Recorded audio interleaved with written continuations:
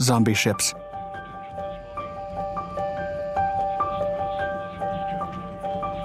For over a century, the U.S. Navy Reserve fleets have held the nation's ships. The maintenance process has changed throughout the years. However, the main purpose remains the same: to keep the ships afloat during peacetime, but always ready for battle. The Atlantic and Pacific Reserve fleets were founded around 1912, with operating ships on a reduced schedule. And by the end of World War II, hundreds of assets were no longer needed and grouped in storage sites near shipyards for speedy reactivation. During the Korean War, substantial amounts of time and money were saved at the outset of the conflict, as most ships were readily available. A significant number of the so-called Mothball Fleets were Liberty-class ships, a mass-produced transport employed during World War II for convoys traveling to and from Europe, Russia, and the US. They were also used in the race against the German U-boats, supporting the Navy's warships and ferrying forces across the oceans. Most of these vessels were deactivated and strategically located across the American coasts, and in the 1970s, they started to get scrapped. Despite considerable efforts to maintain the reserve ships in good conditions, it's not uncommon for them to deteriorate and irremediably become obsolete. Therefore, several vessels become inactive and are sold for scrapping, while many others are scuttled in weapons tests. However, some ships are saved on rare occasions due to the involvement of the general public. These lucky vessels have then been turned into museums, memorials, or even artificial reefs. And then there are those that are still waiting to be called into battle. Some include the James River Reserve Fleet in Virginia, Suisun Bay in California, and the Beaumont Reserve Fleet in Texas.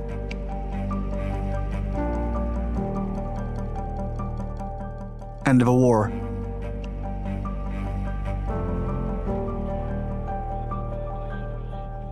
In late 1918, it was evident that Germany could no longer hold its own during World War I. The German High Command believed their situation was hopeless, while Army leadership wanted a ceasefire. The German sailors of the High Seas Fleet then took the matter into their own hands, which gave way to the war's end. As the German sailors' morale increasingly deteriorated and they kept losing trust in their command, a spirit of rebellion against the monarchy ignited. This sentiment was echoed by the general public, which significantly suffered the deprivations of war. By early November, a mutiny erupted and led to the end of the German Empire. The war finally ended with the signing of the armistice of November 11, 1918. The agreement included the surrender of all German submarines, but the surface fleet's fate remained unclear. As no neutral nation wanted to keep the German ships while a decision was made, it was settled that they would be anchored at Scapa Flow in Scotland and guarded by the Grand Fleet of the Royal Navy. The German fleet, under Admiral Ludwig von Reuter, comprised 15 battleships, 8 cruisers, and 50 destroyers, and by the morning of November 21st, it met with 370 ships of the Royal and Allied navies. The fleets then reached Firth to Forth and anchored there. However, the ships were not officially surrendered, and skeleton crews boarded them while no British guards were allowed. The German sailors weren't given shore leave or permission to visit other ships. In addition, food was scarce and shoddy, so the sailors had to fish and hunt seagulls to eat and amuse themselves. Thousands of men were eventually sent back to Germany to prevent another mutiny.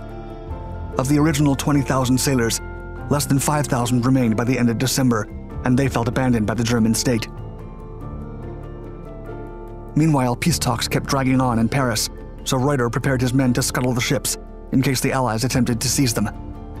At the same time, the British were prepared to seize the ships in case the Germans tried to scuttle them. On the morning of June 21, 1919, orders came from the German admiral to begin scuttling immediately.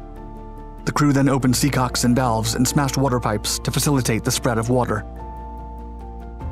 The British could only recover one of the capital ships, 3 cruisers, and less than half the destroyers, although many more were salvaged in the following decades.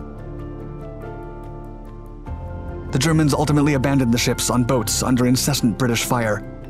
The 9 German sailors who lost their lives that morning were the last casualties of World War I.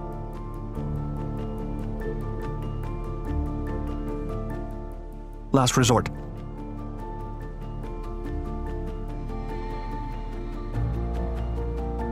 On November 11, 1942, the German and Italian troops surrounded Toulon in southern France in preparation for an incoming Allied invasion.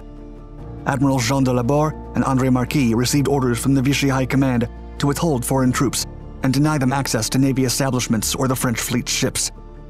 However, if they couldn't achieve this without spilling any blood, then the ships ought to be scuttled. The Panzer Division appeared unstoppable after the German forces punched through the Allied defenses in the French-Belgian border. France was willing to surrender and was therefore split into the occupied zone and free zone, where the government settled in the resort city of Vichy. Later on, the free zone would become known as Vichy France.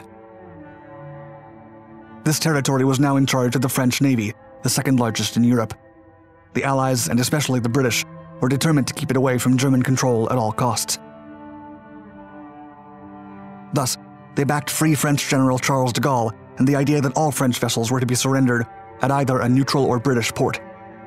Furthermore, the British would seize or scuttle any ship under Vichy France, and what remained of the French fleet was docked at Toulon. Top Nazi leaders were desperate to prevent Vichy France's government from switching sides and supported the German Navy's Operation Lila to capture the French vessels. The Germans planned to hand the ships over to their Italian allies. However, on November 27th, what was left of the French fleet was scuttled to prevent German forces from taking them over. Initially, the crews were hostile to the Allied invasion of Toulon, but the anti-German sentiment proved stronger, and the chant of "Long live de Gaulle, set sail" could be heard across many ships.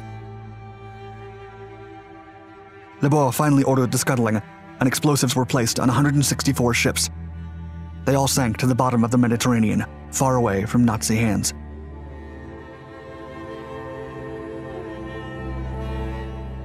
Ghost Fleet.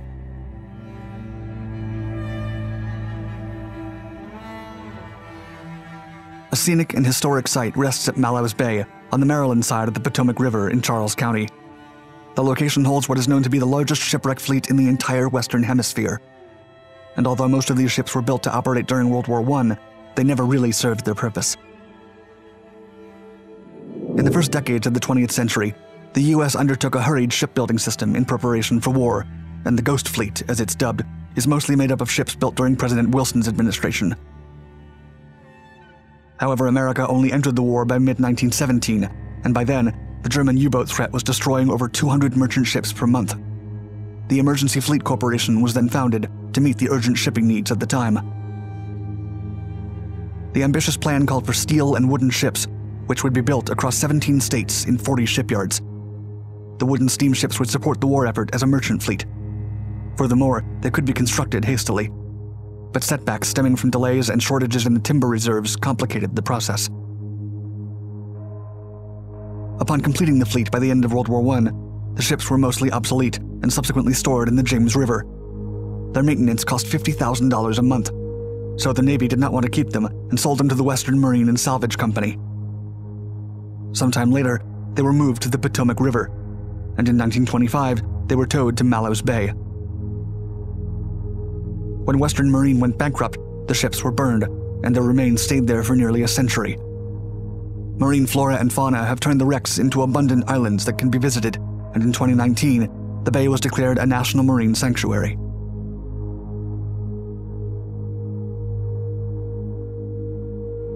Deserted ships.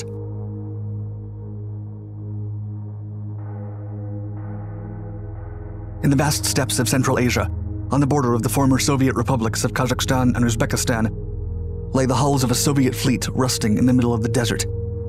However, the place once held a mighty body of water, and the fishing boats rest miles from what used to be the fourth largest inland sea on the planet. Thousands of people used to profit from the Aral Sea. A wholesome fishing industry thrived in the town of Moynak, which housed a considerable fishing fleet. In addition, a prosperous canning industry processed the catch. But a controversial Soviet strategy set the ultimate fate of the Aral Sea. When the Soviet Union decided to divert the rivers that fed the Aral to irrigate the cotton fields in Uzbekistan, the immense lake was starved of water. In the 1960s, the lake began receding as the water evaporated in the desertic climate. Hence, it became increasingly salty, and the fish started to die because of the concentration of chemical fertilizers and pesticides.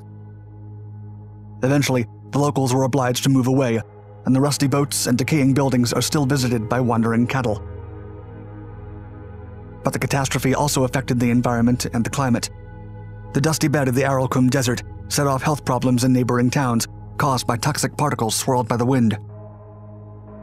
Several measures have been taken by allowing rivers to flow back to the northern part of the sea in Kazakhstan, reducing salinity and increasing fish populations. Perhaps one day in the coming decades, the waters will engulf the lost fleet anchored in the dry lands of the formerly rich plains.